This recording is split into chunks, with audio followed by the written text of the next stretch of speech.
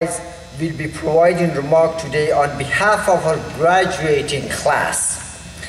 Monica has had impressive career as a School of Public Health student. This is the kind of students we have, and again, we are very proud of each and every one of them. She's an IU School of Public Health ambassador. She was president of Sigma Delta Tau sorority. Monica was on the dean's list all 8 semesters. She received the Gad Ebley Scholar Award as well as the Ruth Russell Humanitarian Scholarship Award.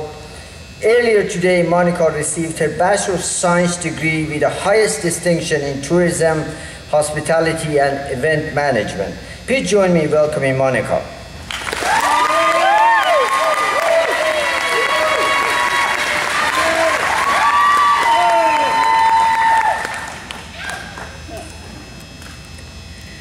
Wow, here we are at our college graduation. The time has come where we are the ones leaving the place that served as our home, the people who served as our family, and the university that served as our sense of identity these past 4 years. I am so privileged to speak to all of you today. What an honor, representing the graduates of IU's School of Public Health. Thank you so much to my family, to my classmates and friends, to Dean Tarabi, to our incredible faculty and staff, and to all the mentors who are here today to celebrate with us. We did it. It comes as no surprise then that while we looked forward to graduation day with great anticipation, we're filled with feelings of accomplishments and disappointments, joy and sadness, and excitement and fear. However, one thing is certain.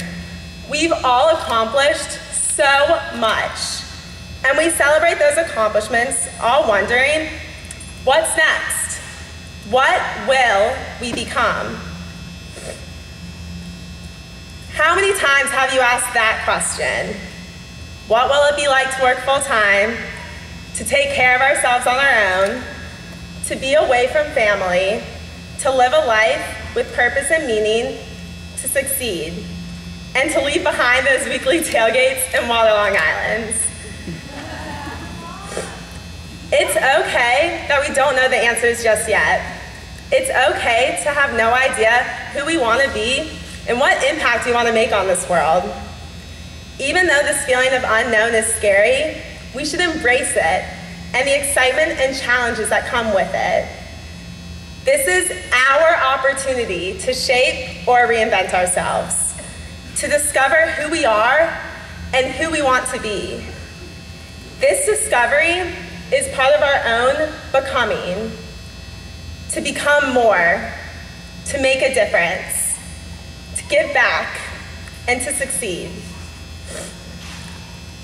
The next step in our lives will be different for all of us, but we are all bound together by one similarity as we enter the world: change. An overwhelming and unbelievable amount of change. We've been experiencing that change over the past 4 years at IU, internally with ourselves and externally with others. That change will continue in the years ahead. Today marks a profound day for all of us. A day when we pass from one chapter to the next, from college life to adult life, and from student life to professional. We will pass through this next door with a common sense of appreciation for this amazing institution called IU.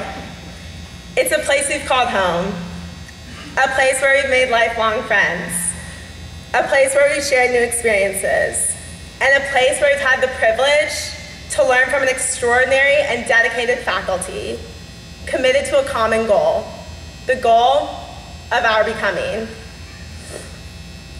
So, to my fellow graduates of 2015, I wish you the very best in your own becoming.